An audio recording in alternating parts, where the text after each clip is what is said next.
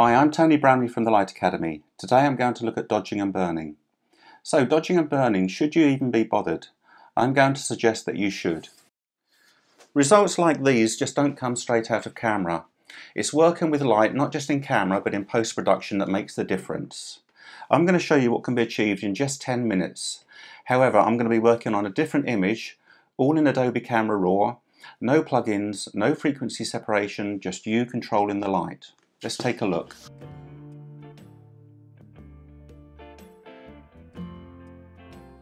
Here we are in Adobe Bridge. We locate the file and right click and open in Camera Raw. I've already made some initial changes, so I'm going over to snapshots, and here's the raw image as it comes in, and these are my base settings. So I'll click on base settings and go back to the basics tab. You can pause the video here if you want, just to take a look and see what I've done within the basics tab. You do have shadow and highlight warnings up here, but I tend not to use those. I just go visually with the screen as it's calibrated. From the base image, we're now going to look at dodging and burning. First thing I'm going to do is to turn this to black and white. Don't forget you also have options for black and white profiles down here within the palette. Now, choosing the adjustment brush opens up the adjustment brush palette, and this is where we're going to work in for the dodging and burning. Down at the bottom here you have your settings for your brush. For the size here I use the keyboard, which is the brackets keys, and that's a quick way of working within the image. I generally keep the feather to 100%. The flow I take at around about 25%, which means I can build up by stroking rather than going with a full amount. And I leave the density at 100 so I can get the full density for the dodging and burning. There's also auto mask here, but I generally don't use that as it leaves hard edges. And I like to work in dodging and burning in the old-fashioned way with a very wide feather and just overlaying where necessary, just like we did in the darkroom. Down here is an option for viewing your masks, and you can change the colours here. I use yellow. There's also a toggle for the overlay, and these here will actually swap to previous states. While we're down on the bottom bar, it's always worth noting something that gets overlooked by a lot of people. Down here, when you save or open an image, just make sure you're working in 16-bit and not 8 bits. Obviously, if you export as a JPEG, that would be 8-bit. Also up here, you can also build your own presets for dodging and burning. Just put your values in the sliders and then click on New Local Correction Preset, and it will allow you to save them. So one of the things you should really do is, before you start dodging and burning, do take a look at the image and assess what you need to do. This should be very much in the old school styles in the days of the darkroom. If you take a look here at these images, and you will see the sort of notes that used to be taken. So we're going to look at the background, midground and foreground, and then some detailing. So we're on the adjustment brush, we're in black and white, and we're going to first of all look at burning in the sky. Going with a larger brush. Just on the left of each slider there's a little icon, and if you click on that, that resets everything to 0 apart from the slider you're working on. So we're going to take this down to around about -1 and just sweep across that sky.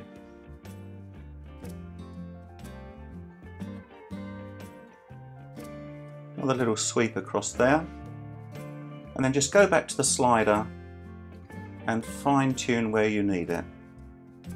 I am going to take away a little bit probably across here, and up at the top here you have New, Add and Erase. So I'm going to click on Erase, and you can also use Alt on the keyboard. And again, just pull that back a few clicks. So checking the sky, I'm pretty happy with that.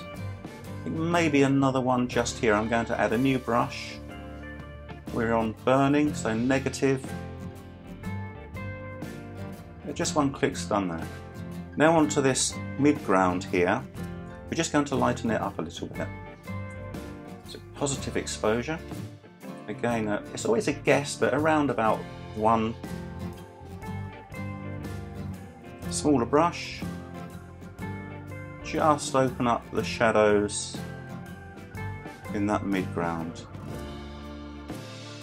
That's looking great.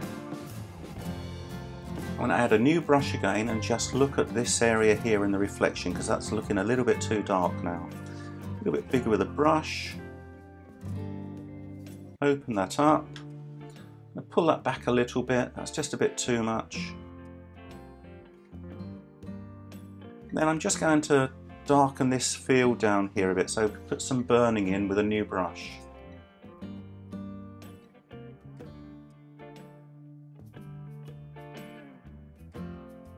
Stroke and a click there, that's put it where it needs to be.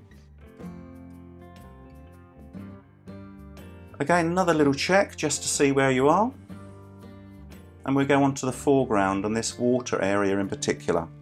A new brush, and we're going to actually dodge this water area just a little bit. I'm only taking it up just under the 1. Zoom out with Control or Command minus on the keyboard so I can get along this edge here. Just using the feathering, I'm going to lighten that edge up just a tiny bit, and again just check it with the slider.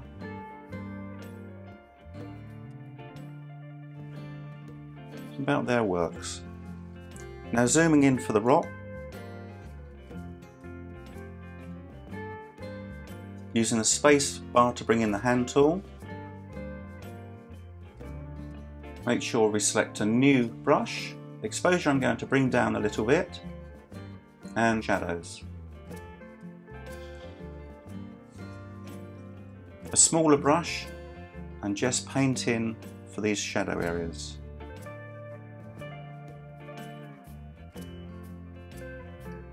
And 2 or 3 sweeps actually builds up the flow, so I'm up to around about 75% with 3 sweeps there. Again, I can just check what's happening with the sliders, and I'm pretty happy with that. So using the space bar again, let's move over to the next rock. A lot smaller this time.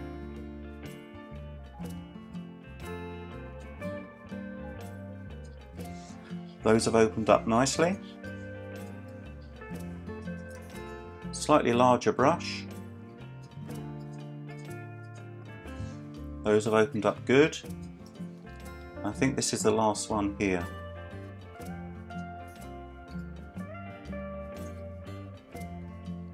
So that's the background, midground and foreground sorted out. Now look at some detailing. For me, the whole emphasis of this picture is this little boathouse here along the shoreline. So we're going to bring that out a little bit. Again, a new brush, reset the exposure,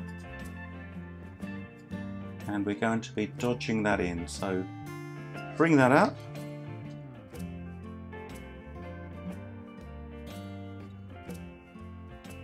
And just paint along that shoreline.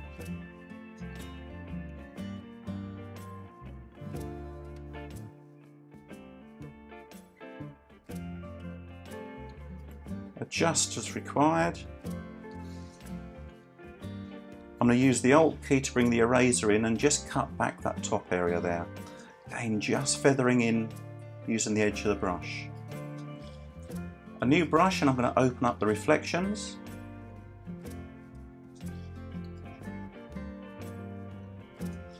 But these I'm going to tone down a little bit more as they are reflections. With a new brush, I'm now going to look at some detailing just in this area here.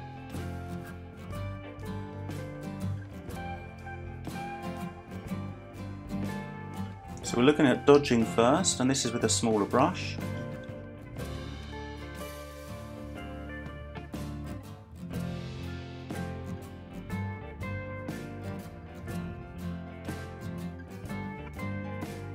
Just kicking some light onto the tops of these trees. With a new brush, I'm also going to paint some light into this ridge line.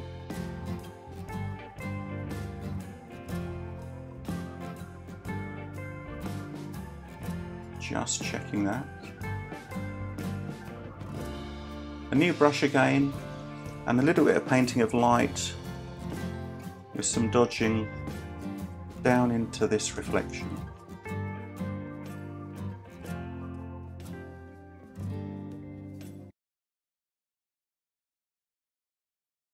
Again, just checking that.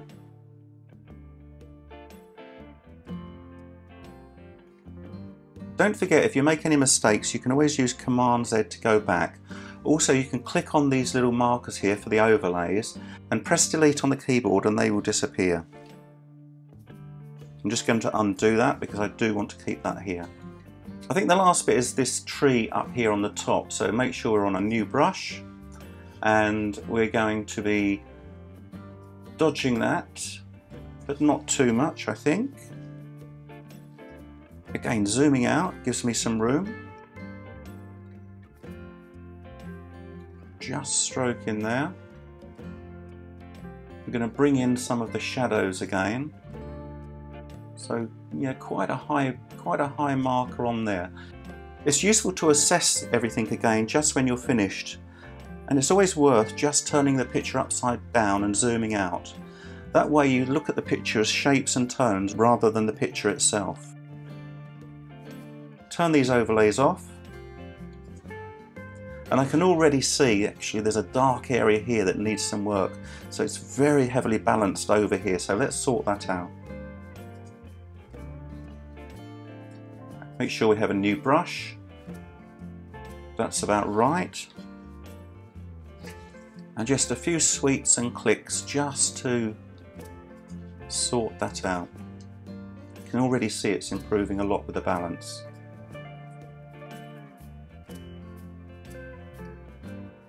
So back the other way up, zoom out a little. Yeah, that's pretty good, I'm quite happy.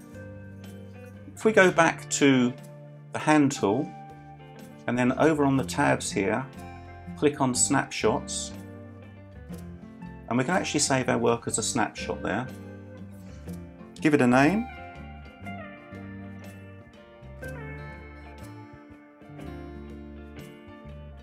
And that's finished unless you want to do any more work on that. You may want to add a vignette, so let's go over to the Effects tab. Put in a full vignette so I can assess all the other sliders. Full feather. Bring that midpoint in. Check the roundness. And then pull back that vignette. Zoom out as well. So it's still quite heavy. I'm going to pull that midpoint in some more.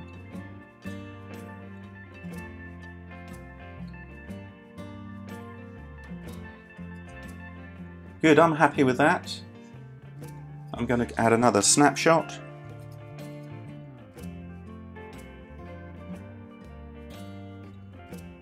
And that's done. Let's take a look at it compared to the base settings. And that's quite a big difference. All we need to do now is either save the image, we can open it up if you wanted to do anything else in Photoshop, but more importantly, if you don't do either of those things, make sure you do click Done. That will save all of this work. Great thing about Bridge is it also updates the images here, so when you're browsing you will see your adjustments as they are.